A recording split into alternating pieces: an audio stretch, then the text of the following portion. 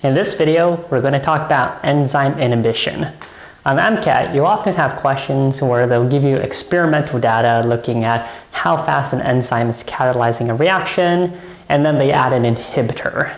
And then when they add the inhibitor, you'll see either data in a table, a figure, a graph that will then ask you what type of inhibitor it is. So in this video, we're going to talk about the different types of inhibitors you need to know for the MCAT, and we'll also talk about how the inhibitors will affect the shape of the Michaelis-Menten saturation curve. In a subsequent video, we're going to look at how inhibitors affect Lineweaver-Burke plots. Alright, so our first inhibitor is the competitive inhibitor. And to understand how the inhibitors inhibit the reaction, we're looking back at the same reaction that Michaelis-Menten kinetics is referring to. So in competitive inhibition, the inhibitor binds directly to the enzyme to form this enzyme inhibitor complex EI. This enzyme inhibitor complex cannot react. So because it cannot react, when the inhibitor binds to the enzyme, you're not able to get the enzyme to produce the product that you want, so the reaction is being inhibited. Now, there are a couple additional important pieces of information you need to know here. Number one is knowing for the inhibitor, where does it bind to on the enzyme? Now, the name here essentially gives it away that this is competitive inhibition. So the inhibitor is competing directly with the substrate to bind to the enzyme. So the substrate binds to the active site, so to compete, our inhibitor is also binding to the active site.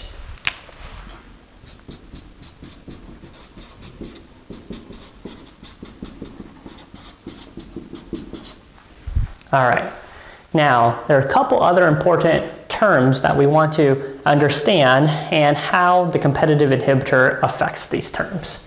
You'll recall that this is the Km as well as the Vmax. The Km, you'll recall, as being inversely related to the affinity of the enzyme to the substrate. So here, when we add the inhibitor, you need to ask yourself, is it now easier or harder for the enzyme to bind to its substrate? And in this case, when you add the inhibitor, it's now harder because the enzyme wants to bind to the substrate, but if the inhibitor is present, sometimes it will bind to the inhibitor and form the enzyme inhibitor complex. So we say here that the affinity of the enzyme for the substrate has decreased, which means Km has increased. We can then talk about Vmax, the maximum reaction velocity.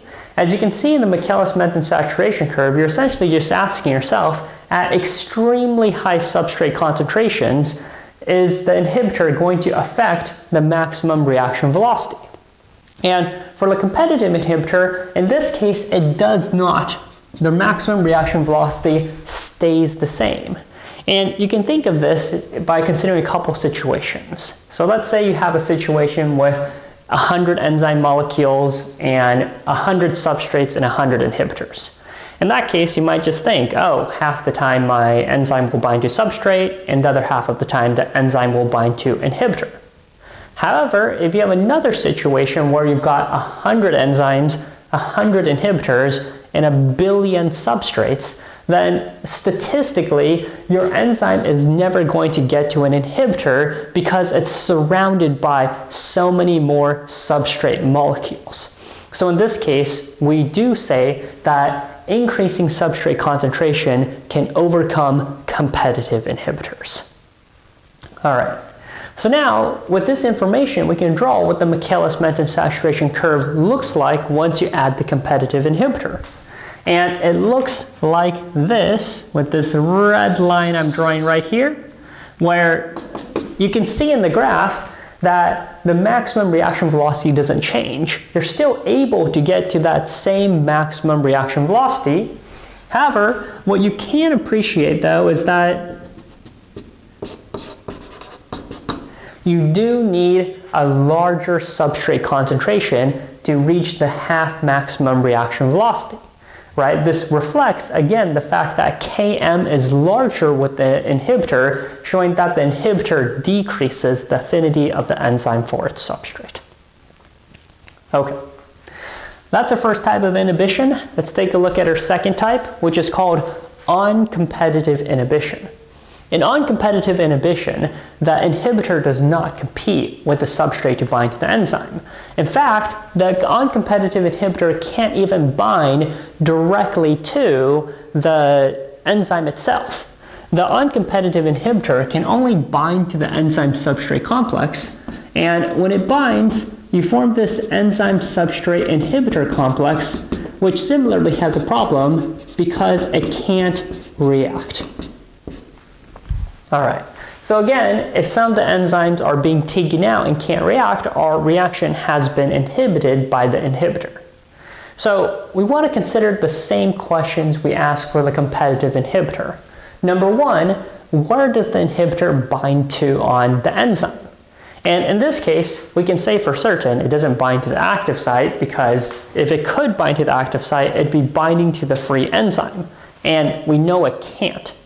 So that means our inhibitor is binding to a site on the enzyme other than the enzyme. And any site aside from the active site on the enzyme is what we call an allosteric site. So uncompetitive inhibitor binds to an allosteric site. All right. So now let's consider Km as well as the Vmax. Km again is inversely related to the affinity of the enzyme for the substrate. So if we look at this reaction, at first you might look and say, okay, if I add the inhibitor, it doesn't seem like I'm affecting the ability of the enzyme to bind to the substrate, so Km shouldn't change. However, it's a bit trickier than that. And you can understand this using Le Chatelier's principle. That if you look at this reaction, it's in equilibrium, but when you add the inhibitor is going to form the enzyme substrate complex with the inhibitor bound to it, this ESI complex. So when you're forming this ESI complex, you are using up enzyme substrate complex in solution. So that means the concentration of enzyme substrate complex is going to decrease, which is going to cause this reaction to shift to the right. If this reaction shifts to the right, it actually is going to result in more enzyme binding to the substrate. So in other words, the inhibitor is artificially increasing the affinity of the enzyme for the substrate by locking the two together with the inhibitor. So as a result, affinity increases, so that means Km is going to decrease. This is actually the reason why this is called uncompetitive inhibition. Instead of decreasing the enzyme's affinity for its substrate, like in competitive inhibition, here we are increasing the affinity. The second component here is Vmax, maximum reaction velocity. So again, we want to consider if we use extremely high substrate concentrations, can we overcome this inhibitor? And in this case, we can't. Right? Because if you add a ton of substrate, it'll give you a bunch of enzyme substrate complex, which is essentially exactly what the inhibitor wants to bind to. And once you form the enzyme substrate inhibitor complex, there's nothing you can do. There's no way you can add more substrate to get rid of this ESI complex. So in this case, the maximum reaction velocity is also decreased. And now, when we look at the Michaelis-Menten saturation curve, it's going to look like this. Where you can take note, first of all, that the maximum reaction velocity has decreased. All right, you can draw that in with this asymptote right here. So this is the maximum reaction velocity with the inhibitor. And at the same time, you can also draw in the 1/2 maximum reaction velocity with the inhibitor. And you will take note here that the Km with the inhibitor has decreased. Again, referring to the fact that the inhibitor increases the affinity of the enzyme for its substrate. Okay, so that's competitive inhibition and uncompetitive inhibition. Our third type of inhibition is mixed inhibition. And the name for mixed should be pretty straightforward. Right? If you think about it, the competitive inhibitor can only bind to the free enzyme. the uncompetitive inhibitor can only bind to the enzyme substrate complex. A mixed inhibitor can do both. It can bind to both the free enzyme. It can also bind to the enzyme substrate complex. And in both cases, once the inhibitor is bound to the enzyme or the enzyme substrate complex, it cannot react. So if it can't react, that means that you can't form products. So again, the reaction has been inhibited. Now, as with the other two types of inhibition, the first question we want to ask ourselves is, where does the inhibitor bind? Right? And here it might get a little tricky. You might think, oh hey, if it can bind to both enzyme and enzyme substrate complex, then maybe it can bind to both the active site and the allosteric site. But that's not the case. So the inhibitor is only going to bind to one site on the enzyme, and because it's able to bind to the enzyme substrate complex where the active site has already been occupied, this means that the mixed inhibitor binds to an allosteric site.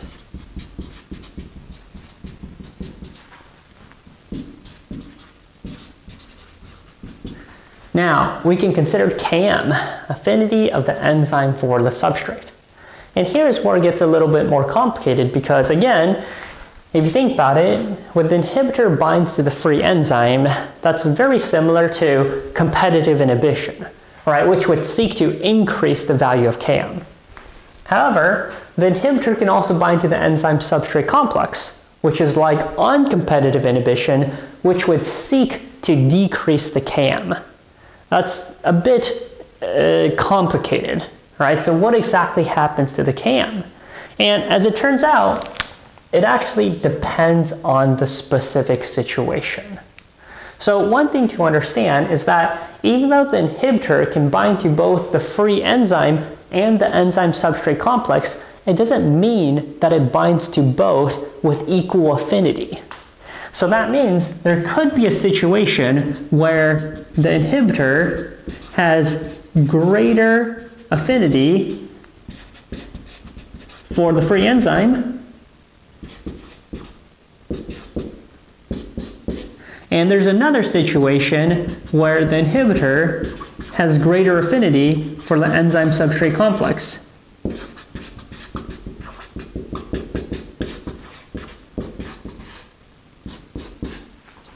In the first situation, if the mixed inhibitor has greater affinity for the enzyme over the enzyme substrate complex, that's more similar to competitive inhibition, so as a result, Km will increase. If in the second case, the inhibitor has a greater affinity for the enzyme substrate complex than the free enzyme, then it's more like uncompetitive inhibition, so the Km decreases. So the point here is that the Km varies for mixed inhibition, and there's no way for you to know what the Km is unless the MCAT gives you more information in the passage. All right, we can consider Vmax. So with Vmax, again, we have the two situations where inhibitor can bind to both regions. But in this case, it's not variable. You can make a definitive statement here that the Vmax decreases. And that's because if the inhibitor can bind to the enzyme substrate complex, there's no way that a substrate can overcome the formation of this ESI complex. So no matter what, the maximum reaction velocity has to decrease. However, we are not able to draw a Michaelis-Menten saturation curve for mixed inhibition, again, because of this variability in Km. It depends on the specific reaction, the specific enzyme and inhibitor being used. Okay, so the last type of inhibition we have to consider is non-competitive inhibition. And here's where it gets a little confusing because you're thinking, okay, we saw a situation where the inhibitor binds to the free enzyme, another where the inhibitor binds to the enzyme substrate complex, and one where the inhibitor can bind to both. So what other possible combinations can you come up with for another type of inhibition? And as it turns out, non-competitive inhibition is not a fourth type of inhibition. It's actually just a subtype of one of these three. And specifically, it's a subtype of mixed inhibition. So what do I mean by this? Well, you'll recall that when we were talking about mixed inhibition, we said that the inhibitor can bind to both the enzyme and the enzyme substrate complex, but not necessarily with the same affinity, right? Hence these two possible results. However, there are situations where the mixed inhibitor does have equal affinity for the enzyme and the enzyme substrate complex. Those types of mixed inhibitors are called non-competitive inhibitors. So we can say that non-competitive inhibition is simply mixed inhibition where the inhibitor has equal affinity for the enzyme and the enzyme substrate complex.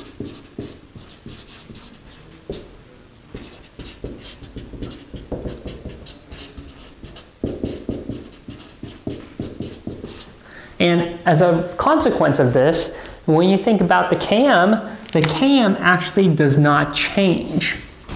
So non-competitive inhibitors do not affect the Km of the reaction.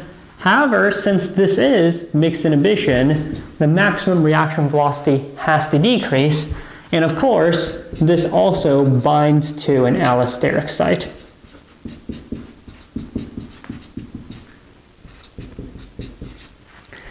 Now, if we take a look at the Michaelis-Menten saturation curve, what we can see is that the graph is going to look like this. And what you can appreciate about this graph is when you draw in the Vmax with the inhibitor and the 1/2 Vmax with the inhibitor, you end up with a Km that has not changed. Even in the presence of the inhibitor, you need the same amount of substrate concentration to get to 1/2 maximum reaction velocity. That's actually the reason why the name for non-competitive inhibition is what it is. It's non-competitive, which means there is no competition between the substrate and the inhibitor to bind to the enzyme. And you can see this because when the enzyme is bound to the inhibitor, it doesn't affect the affinity for the substrate to bind to the enzyme. And at the same time, if the substrate is bound to the enzyme, it doesn't affect the affinity of the inhibitor to bind to the enzyme.